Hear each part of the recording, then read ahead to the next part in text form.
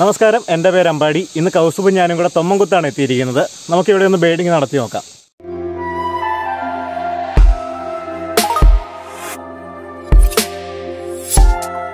നമ്മളിന്ന് എത്തിയിരിക്കുന്നത് Thommankuthu eco tourism സെൻറ്ററിലാണ്. തൊടുപുഴയിൽ നിന്നൊരു 17 കിലോമീറ്റർ മാത്രം ദൂരെയാണ് ഈ സ്ഥലം. ഈ കാണുന്നതാണ് കേട്ടോ ശരിക്കും തൊമ്മൻകുത്ത് എന്ന് പറയുന്ന വെള്ളച്ചാട്ടം. പക്ഷേ ഇപ്പോൾ വെള്ളമൊന്നും ഇല്ല.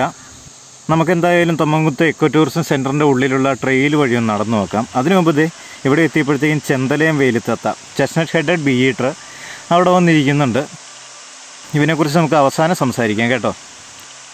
ഇപ്പം നമുക്ക് എന്തായാലും ഉള്ളിലേക്ക് കയറാം. ടിക്കറ്റൊക്കെ ഉണ്ട്, ക്യാമറയ്ക്കും ആൾക്കും എല്ലാം പാസ്സുണ്ട്. ഈ ട്രെയിനിലൂടെ പോകുന്ന വഴിക്ക് വേറൊരു വെള്ളച്ചാട്ടമുണ്ട്, 7 നിലക്കുത്തെന്നാണ് പേര്. ഇപ്പോൾ വെള്ളമൊന്നും ഇല്ലാത്തതുകൊണ്ട് വെള്ളച്ചാട്ടത്തിൻ്റെ ഭംഗി നമുക്ക് അങ്ങനെ ആസ്വദിക്കാൻ പറ്റണമെന്നില്ല കേട്ടോ. ഇറക്കിയിട്ട്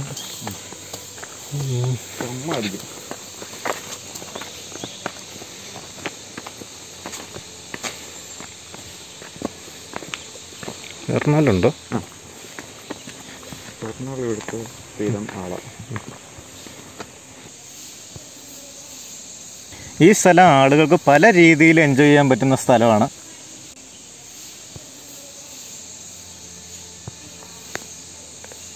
ഫാമിലിയൊക്കെ ആയിട്ട് വന്നു കഴിഞ്ഞാൽ നമുക്ക് നേരത്തെയൊക്കെ വെള്ളത്തിലിറങ്ങാനുള്ള സൗകര്യം ഉണ്ടായിരുന്നു. ഇപ്പോൾ റെസ്ട്രിക്ഷൻസ് ഉണ്ട്, കോവിഡിൻ്റേതും ഉണ്ട്. അതുപോലെ തന്നെ അപകടങ്ങൾ ഒഴിവാക്കാൻ വേണ്ടിയിട്ടും വെള്ളത്തിലിറങ്ങുന്നത് റെസ്ട്രിക്റ്റ് ചെയ്തിട്ടുണ്ട്. ട്രക്കിങ്ങിന് വരുന്നവർക്കും നല്ല രസമായിരിക്കും. അതുപോലെ തന്നെ ഒരുപാട് തരം പക്ഷികളും പൂമ്പാറ്റകളും തുമ്പികളും മലയണ്ണാനും ഒക്കെ ഇവിടെയുണ്ട്. കണ്ടില്ലേ, ഇവിടെ നല്ല പാറക്കൂട്ടങ്ങൾ നിറഞ്ഞ സ്ഥലമാണ്.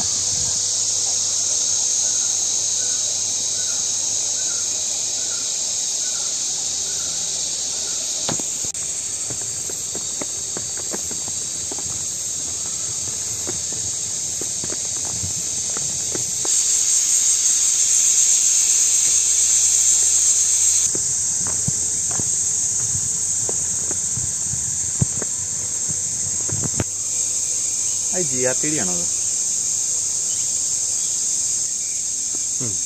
അതുണ്ട്. ഇവിടെ നിന്നല്ല കേട്ടോ, അവിടെ നിന്ന് കേട്ടെ.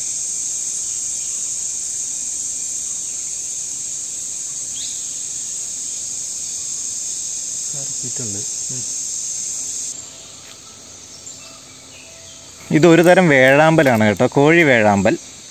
നമ്മുടെ ഐ ലെവലിലൊക്കെ വന്നിരിക്കുന്നുണ്ടായിരുന്നു. ഫോട്ടോഗ്രാഫേഴ്സിനൊക്കെ ആണെങ്കിൽ നല്ല ഫോട്ടോകൾ എടുക്കാനുള്ള ഒരു സാധ്യത ഇവൻ തരുന്നുണ്ട്.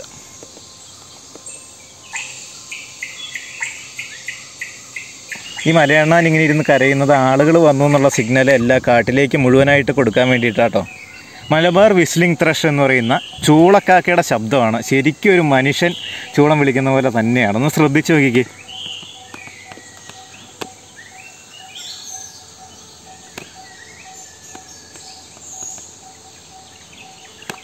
ഞങ്ങളങ്ങനെ കോഴിവേഴാമ്പലിനെയും കണ്ട് മുമ്പോട്ട് തന്നെ നടക്കുകയാണ്. മുകളിൽ നിന്ന് ആൽക്കിളി എന്ന മലബാർ ബാർബറ്റിൻ്റെ ശബ്ദം കേൾക്കാം കേട്ടോ. മലബാർ ബാർബറ്റ് മാത്രമല്ല, ഒരുപാട് പക്ഷികളുടെ ശബ്ദങ്ങൾ കേൾക്കാം. കുറച്ചൊക്കെ ഞങ്ങൾക്ക് ഐഡൻറ്റിഫൈ ചെയ്യാൻ പറ്റുന്നുണ്ട്, ചിലതൊന്നും പറ്റുന്നില്ല. പക്ഷി നിരീക്ഷണത്തിലെ ഏറ്റവും നല്ലൊരു വഴിയാണ് പക്ഷികളുടെ ശബ്ദം തിരിച്ചറിയുക എന്നുള്ളത്. അവരെ കാണുന്നതിന് മുമ്പേ നമുക്ക് അവരുടെ പ്രസൻസ് മനസ്സിലാക്കാൻ പറ്റും.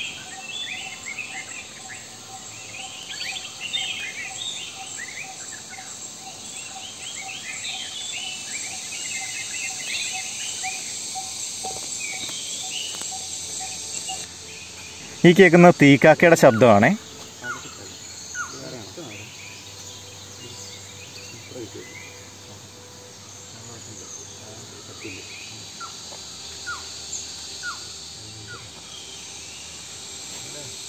തീക്കാക്കേനെ കാണിച്ചു തരാം കേട്ടോ.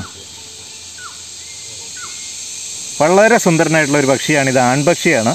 ഫോട്ടോഗ്രാഫേഴ്സൊക്കെ കൊതിച്ചിരുന്ന് ഫോട്ടോ എടുക്കുന്ന ഒരു പക്ഷിയാണ്.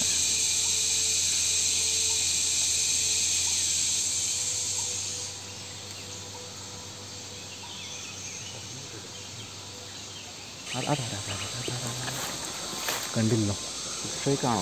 ഞാൻ നോക്കട്ടെ.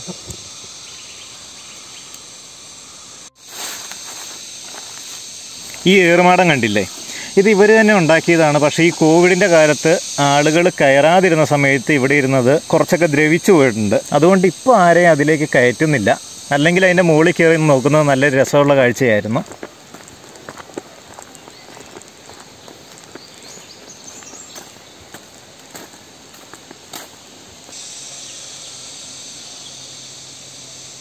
ദൂരെ കാണുന്ന കേട്ടോ എഴുന്നേലക്കുത്ത്. ഇങ്ങനെയൊന്നും അല്ല ശരിക്കും. വെള്ളമുള്ളപ്പോൾ നിങ്ങൾ വന്നു കഴിഞ്ഞാൽ കാണണം അതിൻ്റെ സൗന്ദര്യം എന്ന് പറയുന്നത്. 7 നിലയായിട്ട് വെള്ളം ഇങ്ങനെ ചാടിക്കൊണ്ടിരിക്കും. എഴുന്നേലക്കുത്തിനെ നമുക്ക് പിന്നീട് ഒന്നും കൂടി നോക്കാം കേട്ടോ.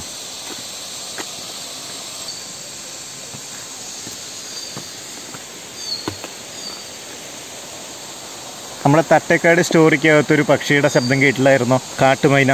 അവനാണ് കേട്ടോ അവൻ.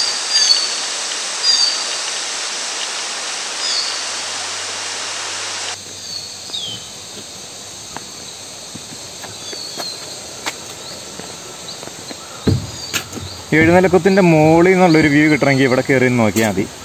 നല്ല രസമാണ്.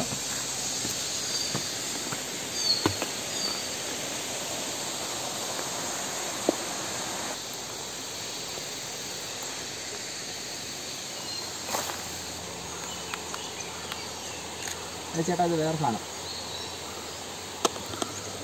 പറഞ്ഞാണ് അത് മറ്റേ വേറൊരു അതായിരിക്കണം കേട്ടോ. ലൈഫറാ കിട്ടിയിട്ടുണ്ട്. മിനിവെറ്റ്സ് 3 ഓറഞ്ച് അല്ലേ? പൊടിയായിട്ടാണ് കിട്ടണല്ലോ. എടുത്തുവന്നിരിക്കുകയാണെങ്കിൽ അപ്പം ഞങ്ങളിങ്ങനെ മുമ്പോട്ട് നടക്കുകയാണ്. കുറച്ച് മുമ്പ് കണ്ട സ്ഥലത്ത് നല്ല ആക്ടിവിറ്റി ഉണ്ടായിരുന്നു.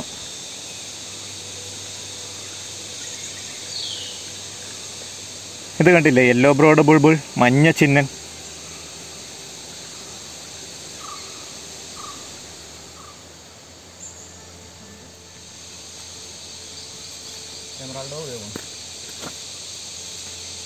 ബുള്ളറ്റ് വരെ അങ്ങ് പോയിട്ടുണ്ട്.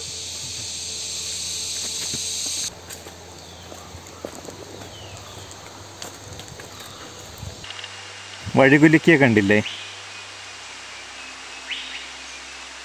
ഇവിടെ പല സ്ഥലത്തും അപകട മേഖലയാണെന്നുള്ളത് എഴുതി വെച്ചിട്ടുണ്ട്. അതുപോലെ തന്നെ ഓരോ സ്ഥലത്തും ഗൈഡുകളെ നിർത്തിയിട്ടുണ്ട്. ഇതിൻ്റെ സൈസ് എന്ന് പറഞ്ഞാൽ ഏകദേശം ഇത്രയും വലിയ സൈസ് വരും. ഭയങ്കര വലിപ്പമുള്ള മരങ്ങളൊക്കെ ഉണ്ട് കേട്ടോ ഇവിടെ. ചൂളക്കാക്കയുടെ ശബ്ദം വീണ്ടും കേൾക്കാം. ഒന്ന് ശ്രദ്ധിച്ച് കേട്ടു നോക്കിക്കേ. അതിൻ്റെ കോൾ ഇച്ചിരി അടുത്താണല്ലോ ഫ്രഷിൻ്റെ. അത് ഫുൾ ടൈം ഈ കോളുണ്ട് കേട്ടോ. രാവിലെയും വൈകുന്നേരമാണ് കൂടുതൽ. വൈകുന്നേരം നല്ല കോളാണ്. അപ്പോൾ എന്തായാലും നമ്മളിപ്പോൾ നമ്മുടെ ട്രെയിലിൻ്റെ എൻഡിലെത്തിയിട്ടുണ്ട്. ഇനി ഇവിടെ നിന്ന് നടക്കണമെങ്കിൽ 1500 രൂപയ്ക്ക് 5 പേരടങ്ങുന്ന ഒരു ട്രെക്കിങ്ങിനുള്ള സൗകര്യമുണ്ട്. പക്ഷേ ഇപ്പോൾ ഇല്ല, കോവിഡിൻ്റെ സമയമായതുകൊണ്ടില്ല. നിങ്ങൾ അന്വേഷിച്ചിട്ട് മാത്രം അങ്ങനെയുള്ള ട്രെക്കിങ്ങിന് എത്തുക. ഇനിയാണ് സെറ്റപ്പുള്ള സ്ഥലങ്ങൾ വരുന്നത്. ഇനിയുള്ള സ്ഥലങ്ങൾ ആരും ചെല്ലാത്തതുകൊണ്ട് ഇത്രയും നാൾ കോവിഡിൻ്റെ സമയത്ത് ആരും കയറി പോയിട്ടില്ലല്ലോ. ഇവിടെയുള്ളൊരു ഗൈഡിയേട്ടൻ പറഞ്ഞത് ചില സീസണുകളിൽ ആന ഇറങ്ങുന്നതാണ്. കാടിനുള്ളിലേക്കുള്ള ട്രെക്കിംഗ് എടുത്തു കഴിഞ്ഞാൽ കൂടുതൽ എക്സ്പ്ലോർ ചെയ്യാൻ പറ്റും.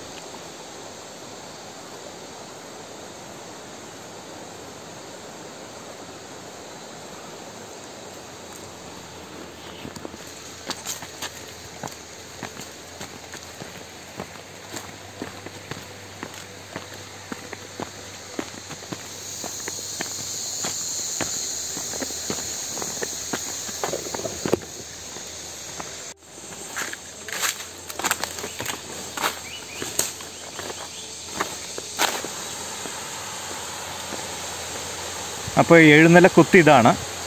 എഴുന്നേലക്കുത്തിൻ്റെ സൗന്ദര്യം ആസ്വദിക്കാൻ പറ്റില്ല, കാരണം വെള്ളം കുറവാണല്ലോ. പക്ഷേ വെള്ളം കുറയുമ്പോൾ ഉള്ള വേറൊരു ഉപകാരം എന്ന് പറഞ്ഞു കഴിഞ്ഞാൽ നമുക്കിതിൽ ഇറങ്ങി നടക്കാൻ പറ്റും.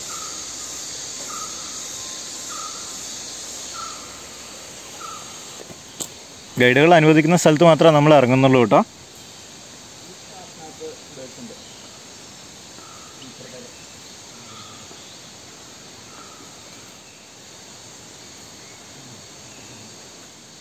അപ്പോൾ ഇവിടെ ഞങ്ങളിങ്ങനെ നോക്കിയപ്പോഴത്തേക്ക് ആകാശത്തൂടെ ക്രസ്റ്റഡ് ഹോക്കികളും അതുപോലെ ക്രസ്റ്റഡ് സെർപ്പൻറ്റികളൊക്കെ പറക്കുന്നുണ്ടായിരുന്നു. വേറെ ഒരുപാട് തരം പക്ഷികളുടെ ശബ്ദങ്ങൾ ആ അപ്പുറത്ത് കാണുന്ന മരക്കൂട്ടങ്ങൾക്കിടയിൽ നിന്ന് കേൾക്കാനും പറ്റുന്നുണ്ടായിരുന്നു.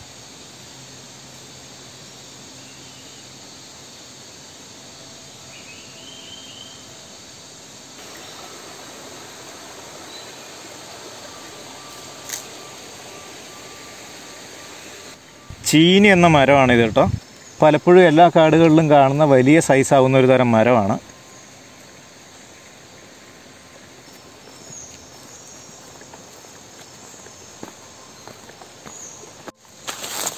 ഞങ്ങൾ ഭയങ്കരമായിട്ടുള്ളൊരു ആക്ടിവിറ്റി ഒന്നും കാണാത്തതുകൊണ്ട് തിരിച്ചിങ്ങനെ നടക്കുമ്പോഴാണ് ഈ പരിസരത്തുനിന്ന് നല്ല ശബ്ദങ്ങൾ കേൾക്കാൻ തുടങ്ങിയത്. നല്ല ശബ്ദങ്ങളെന്ന് പറഞ്ഞാൽ ഞങ്ങൾക്ക് ഐഡൻറ്റിഫൈ ചെയ്യാൻ പറ്റാത്ത തരം ശബ്ദങ്ങൾ. ഈ പക്ഷി നിരീക്ഷണത്തിന് വരുമ്പോൾ ഒരു പ്രദേശത്തുള്ള പക്ഷികൾ ഏതൊക്കെയാണെന്ന് അറിഞ്ഞു വയ്ക്കുന്നതും അതുപോലെ അവരുടെ ശബ്ദങ്ങളൊന്ന് നോക്കി വയ്ക്കുന്നതും നല്ലതായിരിക്കും കേട്ടോ.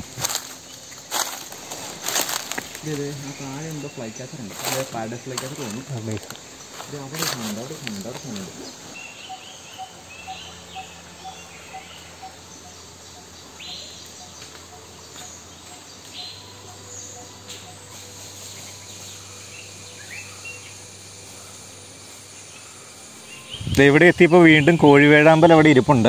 വലിയ പേടിയൊന്നുമില്ല, ഒരു ചെറിയ മരത്തിൻ്റെ ഹൈറ്റിലൊക്കെ വന്നിരിക്കുന്നുണ്ട്.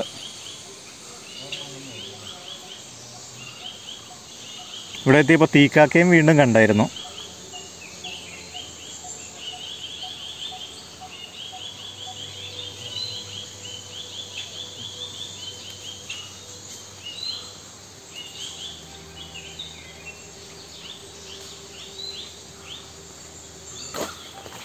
ഇത് ഇങ്ങോട്ടൊക്കെ നല്ല ആക്ടിവിറ്റി ഉണ്ട്.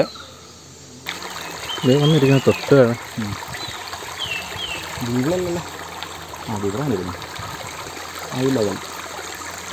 അമരങ്കാവിൽ നമ്മൾ കണ്ടിട്ടുള്ള നാഗമോഹൻ എന്ന പക്ഷിയുടെ പെൺപക്ഷിയാണിത്.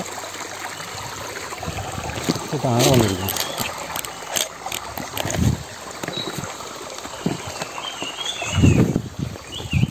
അത് ബ്രൗൺ ഷീറ്റിൽ ഫുള്ളായിട്ടാണ് സംശയമുണ്ട്. ബ്രൗൺ ഷീറ്റ് ഫുൾ വേഗം കേട്ടോ. ജയ്ഫറാണോ?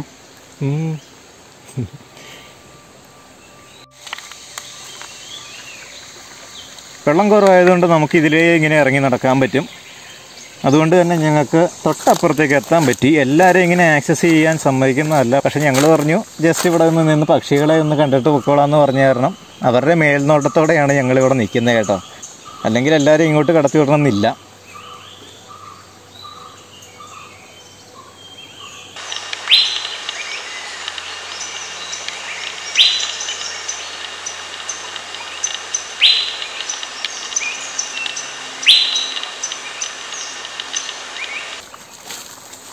ഇവിടെ ഇങ്ങനെ ഇരിക്കുമ്പോൾ ഞങ്ങൾ ഒരുപാട് പക്ഷികളെ കണ്ടു. തേൻകിളി മാടൻ, ലിറ്റിൽ സ്പൈഡർ ഹണ്ടർ എനിക്കൊരു ലൈഫറാട്ടോ. അതുപോലെ ഇവനും ചാരത്തലയൻ ബുൾബുൾ നമ്മുടെ പശ്ചിമഘട്ടത്തിൽ മാത്രം കണ്ടുവരുന്ന ഒരു എൻഡമിക് ആയിട്ടുള്ള ഒരു പക്ഷിയാണ്. എൻഡമിക് എന്ന് പറഞ്ഞു കഴിഞ്ഞാൽ പ്രാദേശികമായിട്ടുള്ള.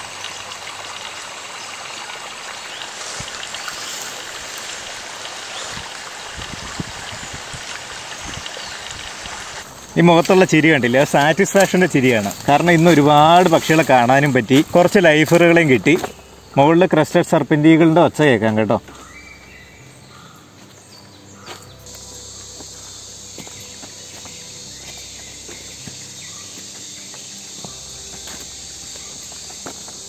ഞങ്ങൾ തിരിച്ചിറങ്ങാൻ പോവുകയാണ്. അപ്പോൾ ഇവിടെ ഒരു ഇൻ്റർപ്രിട്ടേഷൻ സെൻ്ററുണ്ട്.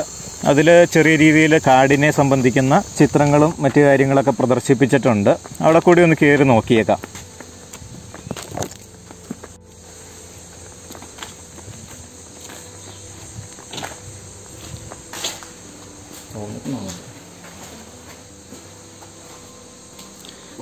ക്ലോസ്ഡ് അല്ലേ?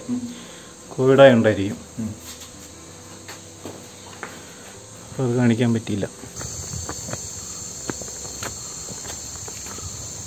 ഒരുപാട് പക്ഷികളെ കണ്ടു, സന്തോഷമായി. ഞങ്ങൾ പുറത്തേക്ക് ഇറങ്ങുകയാണ്. അപ്പോൾ ആദ്യം പറഞ്ഞ പോലെ ഇത് ചെന്തലയും വേലിത്തത്ത. നമ്മൾ നേരത്തെ 2 സ്റ്റോറികളിലായിട്ട് ഗ്രീൻ ബീ ഈറ്ററിനെയും അതുപോലെ ബ്ലൂ ടൈൽഡ് ബീ ഈറ്ററിനെയും കണ്ടായിരുന്നു. അവൻ്റെ തന്നെ ഒരു ബന്ധുവാണ് ഈ ചെന്തലയും വേലിത്തത്ത. Blue tailed B ഈറ്ററിനും green B ഈറ്ററിനും വാലിൻ്റെ അറ്റത്ത് സൂചി പോലെയുള്ള ഒരു തൂവലുണ്ട്. ഇവർക്ക് അതില്ല കേട്ടോ.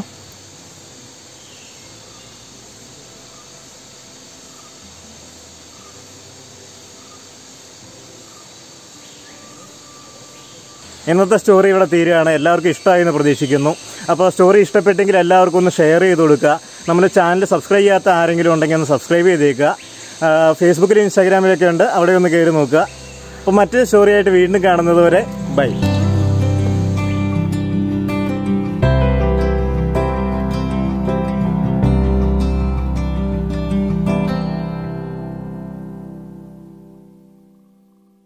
പാട്ട് കേട്ടിട്ടില്ല, കണ്ടിട്ടേ ഉള്ളൂ. അപ്പോൾ ശരിക്കും വിസിലിംഗ് ആണല്ലോ. ശരിക്കും ഒരാൾ കിടന്ന് ചൂളം വിളിക്കണ പോലെ. Whistling school boy mind.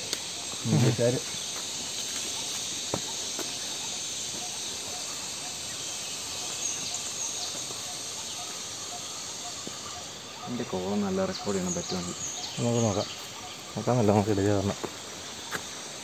ഇവിടെ കയറി നോക്കിയാൽ ചിലപ്പോൾ ഇവിടെ ഒരു വ്യൂ കിട്ടും. നമസ്കാരം, എൻ്റെ പേര് അമ്പാടി. ഇന്ന് ഞാനും കൗസ്തുഭും കൂടെ തൊമ്മൻകുത്ത് രണ്ടും താഴെ വേണ്ട തട്ടേക്കാട് വരുന്നു. ചേട്ടനോട് ചോദിക്കായിരുന്നു അങ്ങോട്ട് വരാമെന്ന്. നോക്കുമ്പോൾ പോയിട്ടാണ് ഒരു സൂത്രം കാണിച്ചു തരാൻ മലയാളം കണ്ടിട്ടുണ്ട് ചേട്ടൻ.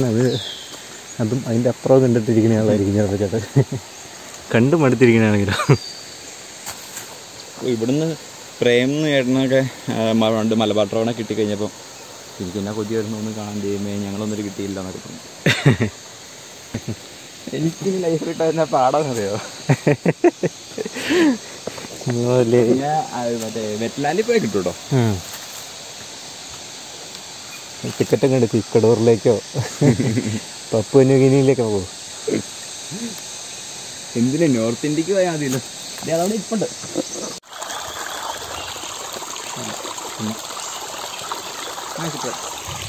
വീഡിയോ റണ്ണിങ് ആണോ?